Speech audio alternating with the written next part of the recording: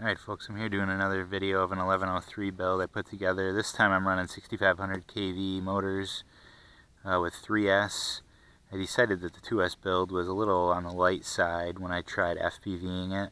So I'm going to do the 3S build as well to compare the two once I switch over to FPV and get some micro cams on these. So just do a quick line of sight and see how this build compares to the 2S 10,000 kV build. Oh yeah, pretty nice.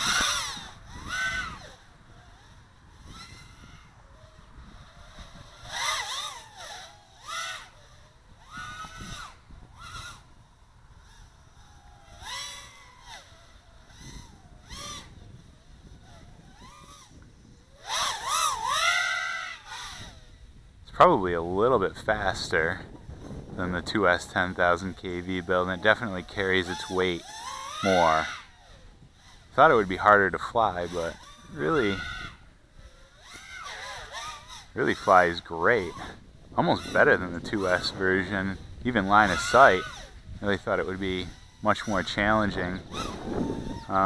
Really think this is going to be the sweet spot for FPV.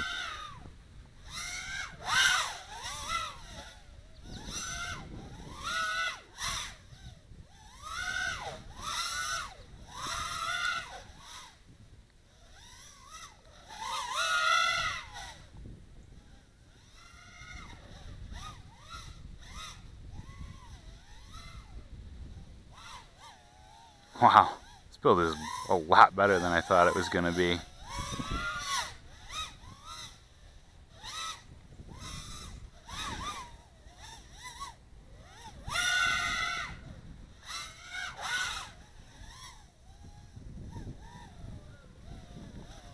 I'll check the motor temps real quick here.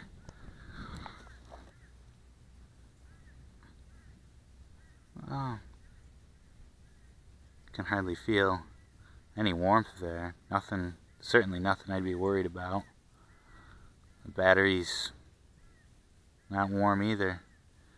Excellent build.